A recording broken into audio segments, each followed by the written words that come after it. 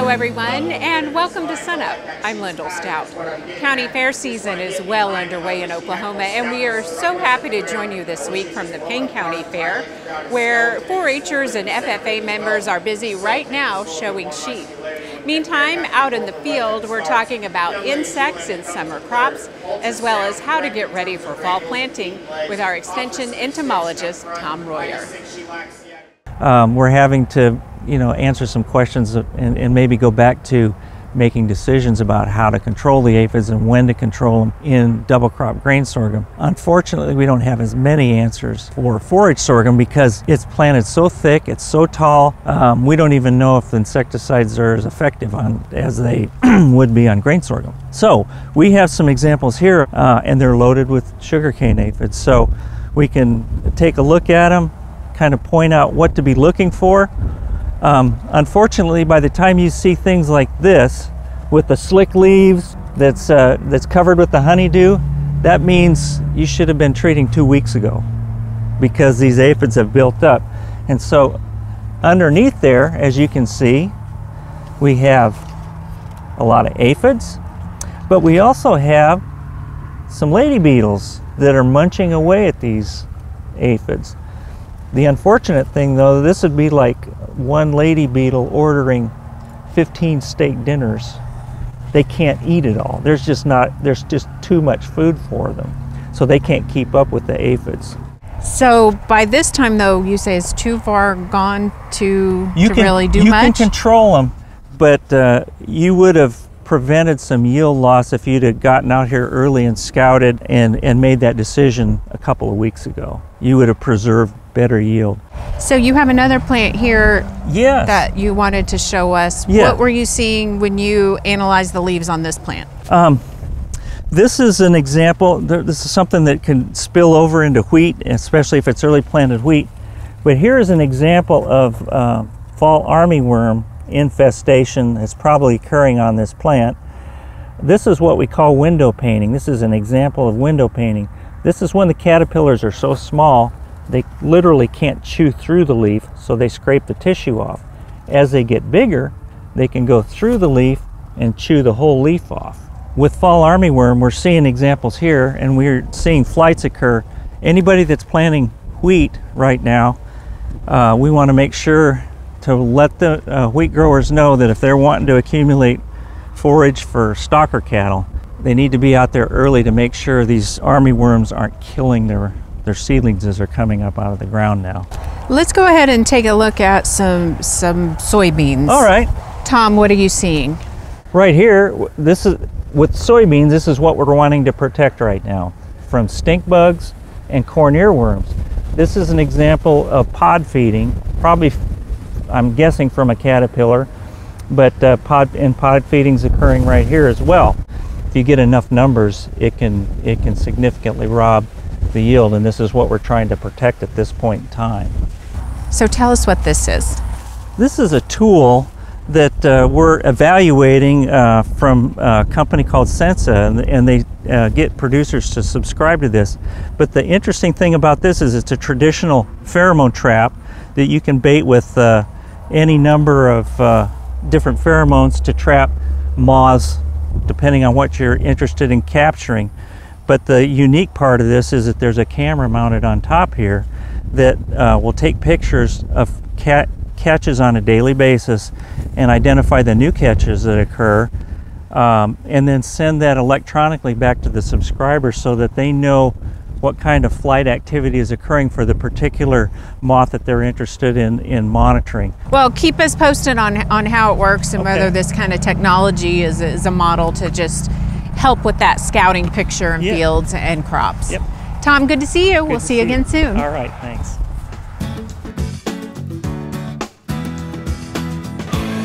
Now to an important story for livestock producers. We've heard Glenn Selk talk a lot over the years about the dangers of cattle eating forage with high levels of nitrates, especially this time of year. SUNUP's Curtis Hare takes us to Custer County to learn more. Sudan hay is one of the main forages in Custer County. Extension educator Ron Wright says though this type of sorghum is a good feed, toxicity issues are always a concern. When you raise Sudan hay, you can run into nitrate problems with it. which can affect cattle in several different ways. We've been in a pretty severe drought in this county for the most of the summer, and so we've had a lot of Sudan hay that showed up being high in nitrates. I know of one producer that fed a round bale of Sudan hay and lost 5 cows. I heard of another one that lost 2. Weight loss, aborted calves, and death in livestock are just some issues high nitrate levels in feed can cause. When that high concentration comes, let's say if the plant stay in a drought condition for too long and after comes a rain, after the rain that wake up those plants from the drought time is when we are going to have a high concentration of nitrate. The plant itself isn't necessarily the problem, but another type of grass that many producers are familiar with. When you plant Sudan fields, you tend to get quite a bit of Johnson grass that can come up in those fields, and when they bale that, they'll bale that all up together in the bale. It's always that question, is Johnson grass a weed or a forage? Well, keep in mind that Johnson grass was introduced here as a forage, and actually it's a good forage. This is considered a noxious weed, so that's why sometimes you wanted to control it. You can have nitrate and also prussic acid toxicities. Cattle can pretty much tolerate up to 5,000 parts per million. But once it gets to a certain point, if it gets up over 10,000 parts per million, you can't mix that with enough other stuff to make it okay to feed it. Producers should not just be concerned with the presence of Johnson grass in the field, but also outside of it. We had a producer in this county who had some cattle that got out. There were 32 head of them. 31 head of them it didn't affect. Had one cow that we found that had gone down. You run into all kinds of problems that can be avoided if you bring that into your extension office and have them do a quick test on it using diphenylamine on samples. While your local extension educators can tell if nitrate's present, the only way to know exactly how much nitrate's in your forage is to send a sample here at the university. For more information about nitrates in forage, go to our website, sunup.okstate.edu.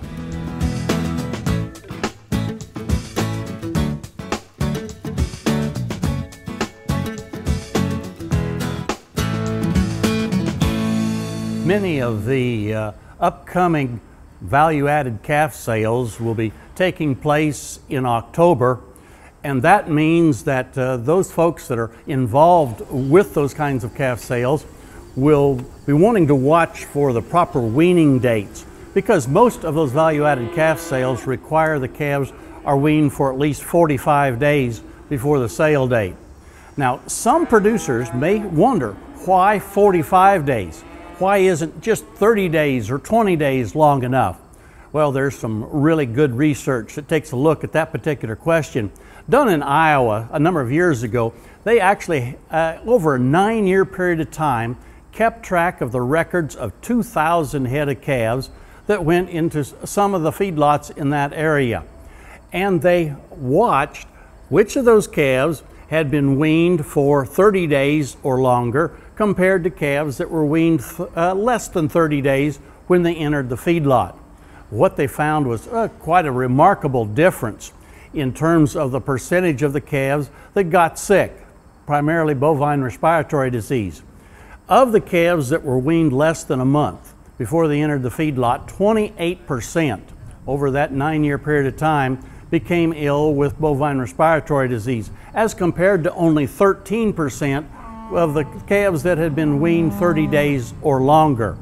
And even more, and perhaps just as important, was the fact that of the calves that had been weaned longer than 30 days, only 1% were required to have more than one treatment in order to get over the illness, as compared to 6% of the calves that were weaned a shorter period of time needing 2 or 3 treatments in order to be taken care of for whatever disease problem they had. So that's why these calves need to be weaned at least 30 days or longer, to where the chances of them getting sick for the new owner has been reduced substantially. We know, of course, that the VAC 45 programs require proper vaccinations as well, and that's part of the story in terms of reducing disease entities as well. But I thought you'd like to understand why we need to have those calves weaned 45 days before the value-added calf sale comes up, so that that next owner can buy them with some assurance that they'll have a lower incidence of health problems. Hey, we'll look forward to visiting with you again next week on SUNUP's Cow-Calf Corner.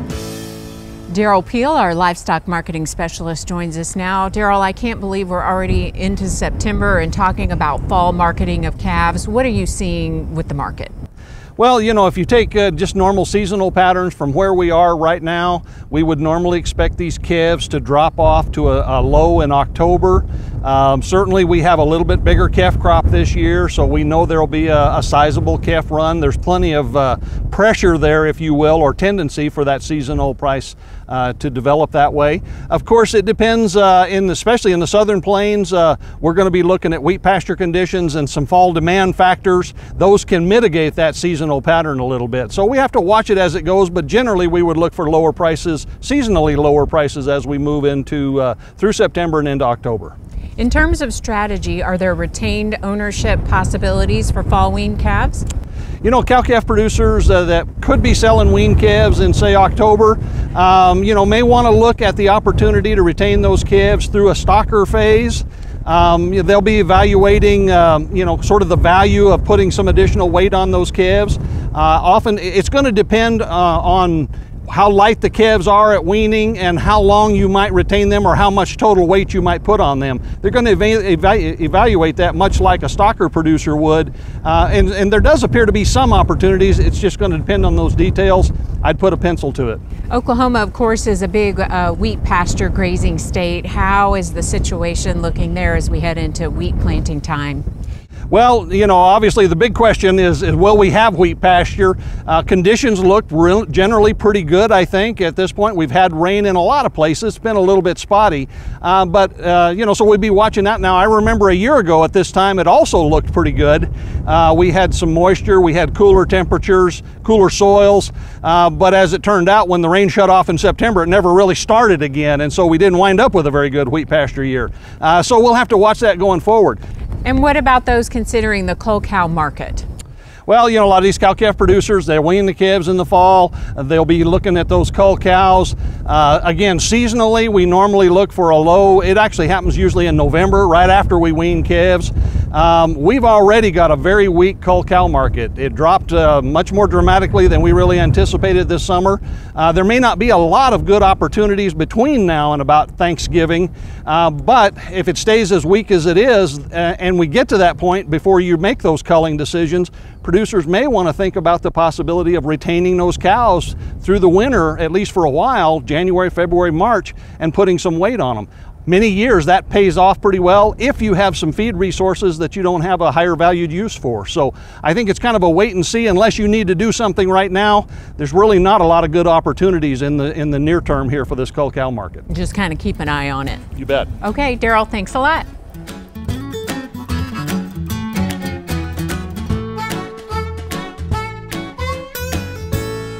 Hi, welcome back to the weekly Mesonet weather report.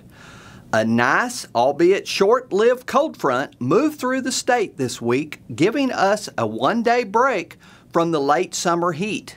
The front is easily seen on the Cattle Comfort Index for the morning of August 29th, where temperatures behind the front are in the comfortable range, but ahead of the front, we see red caution numbers at or near 100. Until the last week, August temperatures have been very moderate throughout the state. I have shown this map before, indicating that we went below normal with average temperatures in late July and stayed below average until late August before returning to near normal temperatures. A concern I have had is how this cooler period would affect our late summer crops such as cotton. Cotton degree days are the number of hours that occur between a temperature range of 60 and 100 degrees Fahrenheit over the growing season. As of August 28th, we have received 2,521 days. The previous 5-year average on this date was 330 days less. In summary, the cotton crop should be well on its way to maturing properly. Now here's Gary with a better looking drought monitor and more on the moisture situation. Thanks, Wes, and good morning, everyone. Well, we're making great progress on the drought through August, with now most of the state completely out of the drought categories on the drought monitor map. But we still have a few holdouts. Let's get to the newest map and see where we stand. Well, it's pretty easy to see where we have the worst drought continuing across southwest Oklahoma. That extends up into west central Oklahoma and a little bit along the Red River to the east. However, we still also have a little bit of severe drought centered on Osage County over into southern Washington County up in far northeastern Oklahoma, and a little bit of moderate drought surrounding that. Other than that, just the far western Oklahoma Panhandle. Those areas, if we can get some good rains, we can really knock this drought out by the time we get through fall. How about that August rainfall? This Mesonet map for August 1st through the 28th shows really good rains, very spotty in nature, however, but still good rains across eastern Oklahoma, parts of central Oklahoma through northwest Oklahoma, out into the Panhandle, and also centered on Jackson County and far southwestern Oklahoma. We still also have those areas with less than 2 inches in southwest Oklahoma along the Kansas border, but all in all, a really good August. We can see that on the percent of normal rainfall map for August. Anywhere you see those greens and dark blues, that's really good rains for August. You can also see those areas that have missed out on the rain, such as southwest Oklahoma, parts of along the Red River, and up into northeast Oklahoma, again centered on Osage County. The rest of the state, really good rains for much of the summer, drought quenching rains, and those are the rains we hope continue into the fall so we can blast this drought right out of here. We do, however, need those rains to start falling in those select locations that have missed out: southwest Oklahoma, northeast Oklahoma, and the far western Panhandle. That's it for this time. We'll see you next time on the Mesonet Weather Report. Here we are at the beginning of September, and planters are going to be rolling sooner than not. And David, what are some of the things that producers should be thinking about if they're going to plant wheat this year? Yep. So I like to start that question off with how I would probably in any year, no matter what the conditions are we're facing at the moment, is first really focus on those basic agronomic practices. So trying to use optimal planting dates we can. I know we're always battling Mother Nature, but trying to use those optimal planting dates, using good seeding rates for your type of management system. Have you calibrated your drill recently? Have you soil sampled recently? Maybe that's a spot we can cut back on fertilizer costs. So those types of agronomic practices. And then when it comes to the different types of inputs that we're going to be using, I like to start off with building that foundation off of good genetics, the type of variety that's going to fit your type of management system, and how high do you want to push that bar. Those other types of maybe pesticides that we might use to try to control these different pests in season. It's important to have those boots on the ground and be scouting. We were very dry last year. We ended up not having a whole lot of disease for the most part in the state, and knowing our variety that we've got, we didn't need to put out that fungicide in most cases. So just maybe penciling it in, trying to see if I can budget in a fungicide, for example, but having those boots on the ground and be out there scouting, and if the time comes, be willing to pull the trigger on it. In years past, we've looked at the dual purpose versus grain only. Last year we had the potential for a great dual purpose crop, but parts of the state didn't see the moisture that they were hoping for. Is there a dual purpose wheat variety that looks better than others this year? Well, to just comment kind of on last year, because in a way this August that we've had is really kind of setting up to be like last year. Fortunately, it's something that is different than last year, and I don't hope to jinx it, but the wheat prices are at least going north, going in the right direction. So, with the drought that we had last year and the need for forage, there's still, I think, going to be a lot of focus on forage. And moving into this year, like we said, it is setting up to be like that. So, trying to focus on forage and then to come back to the variety selection. The neat thing about wheat is actually the forage production on a lot of these varieties is actually pretty good. A lot of it, for being dual purpose, where we start to really see the differences come in is those varieties that can handle that grazing and be able to respond to, or be able to come back from that grazing and still be able to put on grain yield. The varieties like the Dusters or like the Gallagher, and potentially like Smith's Gold has, those types of good overall dual purpose varieties. And if that's the type of management system you're wanting to work with, that's a good start. And then there are others out there as well.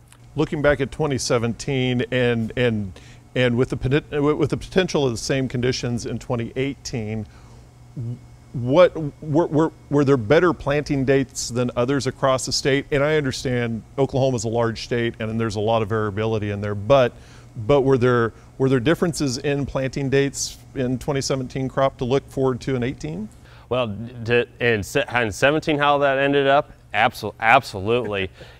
For those who planted early, trying to target fall forage and were able to protect it from fall armyworm at the time, right, they ended up having a little bit of pasture to be able to graze. For those who might have waited for the fall armyworm to cycle out, right, it got hot and it got really dry. Yeah. So we were trying to plant and establish wheat pasture, but we didn't have the moisture to get it established. So that ended up pushing essentially our planting date later into the year. If we're going after forage, we need to plant early. We like to have that kind of September 10th to 15th for most of the states being the ideal for dual purpose. Right. And if you're grain only, you shift that planting date back 3 or 4 weeks. Mm-hmm.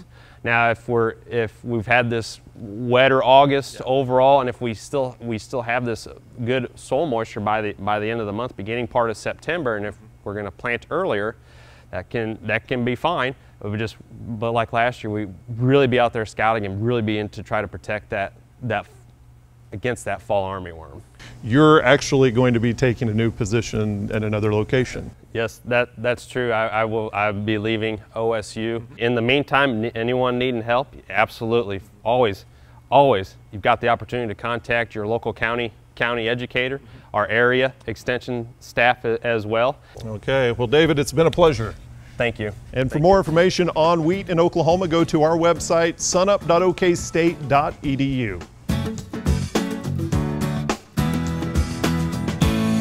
Football season kicks off today and teams are rising and falling, and unfortunately so is the wheat prices. So Kim, tell us why wheat prices have started to decline. Well, we saw that decline. I think a big part of that is Russia front-loaded their export sales to try to beat the Russian government restricting exports, and they'll probably do that on down the line.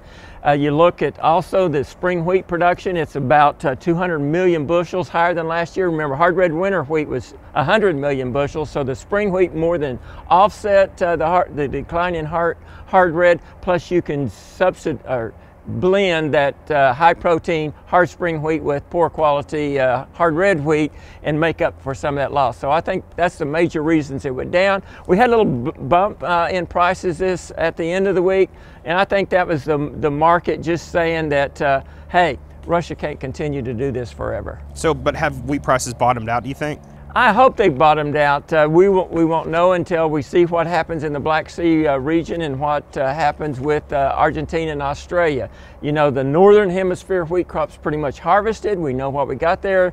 That's about 85% of the world's wheat production that we know. So we got Argentina coming on down the line, and you look at Argentina, they're up 55 million bushels in production this year, but in Australia's down 54, so pretty much even out there.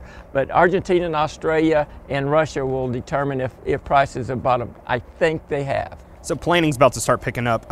What is your projections for the 2019 harvest? Well, if you'll look at just about every supply and demand estimate, the world wheat supply and demand, we're going to use significantly more wheat than we produced this year. If you look at U.S. wheat, we're going to use more wheat than we produced this year. If you look at just hard red winter wheat, we're going to use more than we produced this year. And remember, going into harvest, what gave us our $5 plus wheat?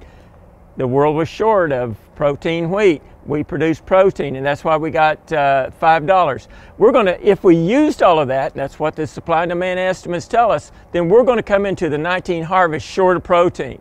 And I think that's going to give us a $5.50 price. I think short of protein, we're going to be in the same or worse condition than we were in last year, and the world's going to need our wheat. So with all the wheat still left in the bin, what should producers do? Well, right now, if I can afford the risk of slightly lower prices, I think I'm going to hold it, because if Russia puts a a damper or puts a quota on how much they can export, our price is going to increase because the world's going to have to come in to our market. Now our export sales are 43% less than last year. I think they'll pick up as we get on out into that November, December, January, February time period, and prices will be higher. I believe this year I'd gamble on that. However, if I was using that a third strategy, I'd stick with it. All right, thanks, Kim. Kim Anderson, Grain Marketing Specialist at Oklahoma State University.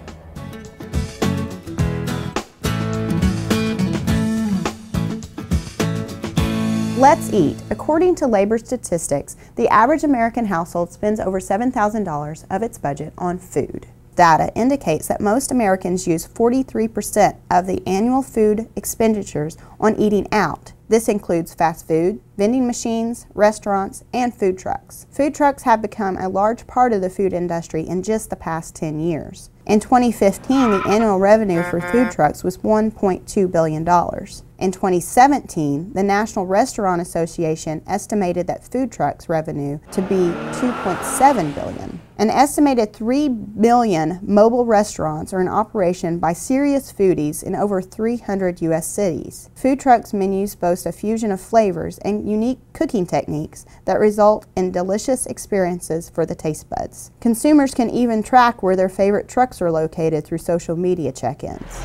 Oklahoma City has 117 registered food trucks, while Tulsa boasts 64. Even though these food trucks are homed out of specific cities, doesn't mean they won't travel. Without the limitations of a stationary building, food trucks are able to participate in fairs, weddings, family reunions, and other events. Some cities have even developed food truck parks. If you are looking to try a different dining experience, visit your local food truck. For more information about FAPC, visit us at our website at fapc.biz and download our app or sunup.okstate.edu. That'll do it for us this week. Remember, you can find us anytime on our website and also follow us on YouTube and social media. From the Payne County Fair in Stillwater, I'm Lyndall Stout. Have a great week, everyone. And remember, Oklahoma agriculture starts at sunup.